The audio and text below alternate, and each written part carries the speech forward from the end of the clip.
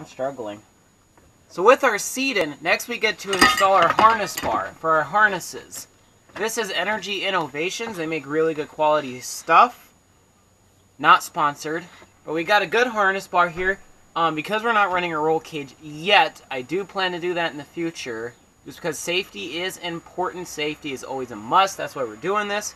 So they make this custom bar here. And these will bolt up from that side and this side. A lot of people seem to get confused and way overthink this. It's like, it's going to be made the same way they're all made. There's a bolt here and a bolt over there we need to get out.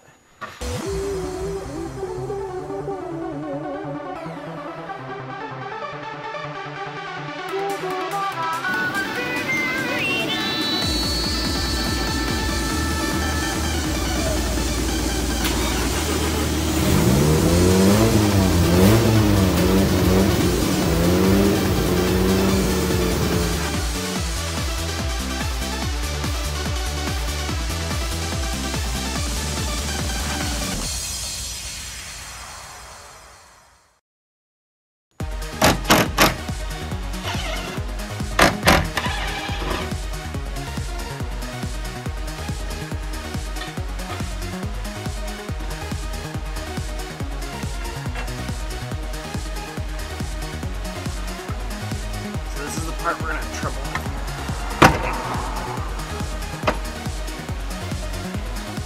Alright, so that's basically the basic way to do this. However, this is not going like back like it's supposed to. It's because of this trim here. And I wanted to keep this trim. I thought maybe I could just, you know, push it back enough to allow it to sneak in. But it looks like that's not going to be the case. So what we have to do is basically break all this trim off. Gosh dang it, I really wanted to keep that trim nice.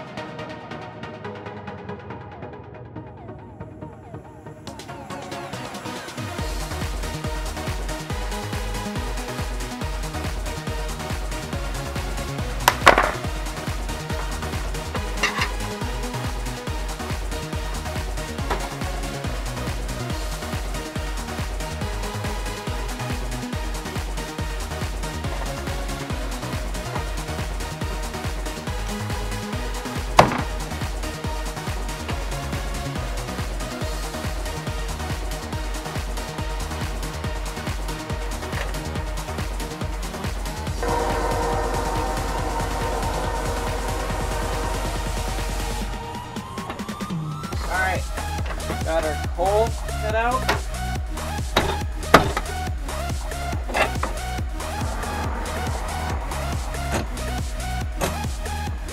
Alright, so it's been a few days since I worked in the car, and now it's time to mount our support and adjustment rods.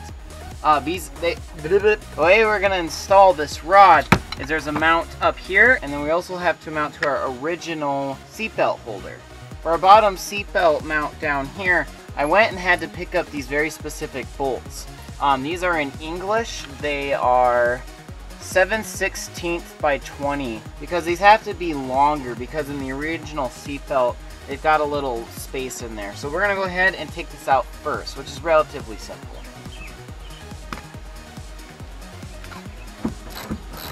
Alright, so then we get this thick washer, wide slim washer, your basic washer, the seat belt, and a flange washer thing. And this is our bolt. You can see here where the gap is, right in there. So that's what we're getting. That's why we need the new bolt. So we have our new bolt here. I've got a washer on it already. And then we're going to take our rod here. Now on this rod there's two sides. There's a skinny hole on here, and then there's a wide hole. We're going to be using the wide side. So here's the way I'm going to do this side.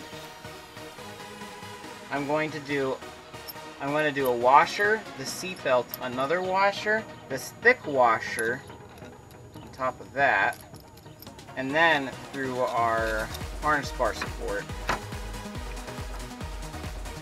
And when you do this, when you finally get this all installed to how you want it, be sure to put some blue thread locker on so this does not come out. So this is so tight right now, I'm not able to manually move this, so I'm actually using the other side to kind of adjust the height of this side. I'm going to use this bolt that just came with a kit to fit the diameter of the holes in here. You want it to be snug. You don't want this to be able to, you know, flop around with the bolt in there. So I'm going to use a bolt, a washer. This goes through. Put a washer on the other side, thread locker, and then a simple bolt. You also use a lock washer on in between the washer and the nut to kind of help. But it's really your preference and what the bolt is rated for its safety. Alright, once you've applied blue thread locker on all your mounts and everything's solid, make sure to torque this down and torque down here. This is just Ugga-Dugga. I should make that a thing. Hashtag Ugga-Dugga. Ready to put our seat back? And then there's one final thing we have to do before this car is ready for any racing. Huh. Forgot this was in here. Stay tuned for a future episode where we install this guy.